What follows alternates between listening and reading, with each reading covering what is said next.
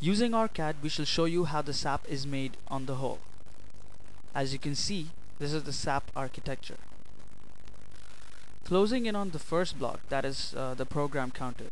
If we right click and descend hierarchy, what we see inside the block is 474LS107s, which is a dual JK flip-flop with individual JK, direct clear and clock pulse inputs.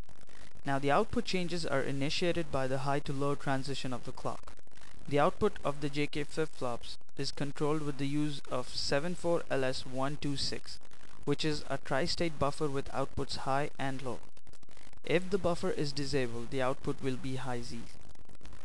We right click and ascend hierarchy. Moving into the next block, that is the MAR, Memory Address Register. Now the MAR block consists of the 74LS173, which is a 4-bit D-type register with 3 state outputs. It is also known as a 4-bit buffer register. The pins 1 and 2 of the register are grounded.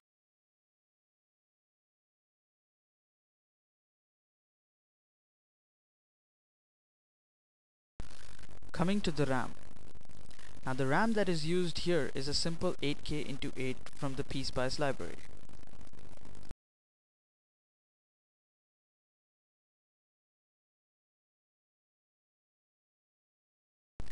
Coming to the instruction register, it has two 74LS173s, which are 4-bit D-type register with tri-state outputs.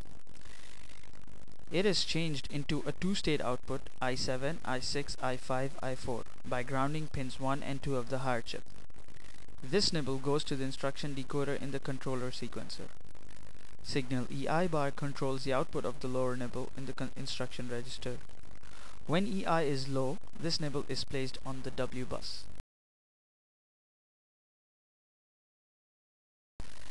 Now the controller sequencer can be further subdivided into smaller blocks. These are the instruction decoder, the ring counter, and the control matrix.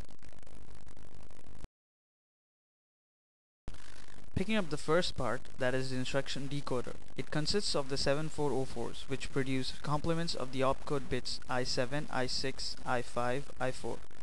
The 74LS20s, which are 4 input NAND gates, decode the opcode to produce 5 output signals. LDA, that stands for load, add, sub, out, and hop. Also important is the fact that only one of these is active at a time. Moving to the ring counter. The ring counter, also called the state counter, consists of 6 74LS107s, which are dual JK flip-flops. This counter is reset when the S5 switch is pressed. The Q0 flip-flop is inverted so that the Q bar output, pin 6, drives the J input of the Q1 flip-flop. Because of this, the T1 output is initially high. The clock signal drives an active low input. This means that the negative edge of the clock signal initiates each T state. Half a cycle later, the positive edge of the clock signal produces register loading. Moving on to the last part of the controller sequencer is the control matrix. Now the LDA's add, sub, and out from the instruction decoder drive the control matrix. At the same time, the ring counter signals T1 to T6 are also driving the matrix. Now the matrix produces convert, a 12-bit micro instruction that tells the rest of the microprocessor what to do.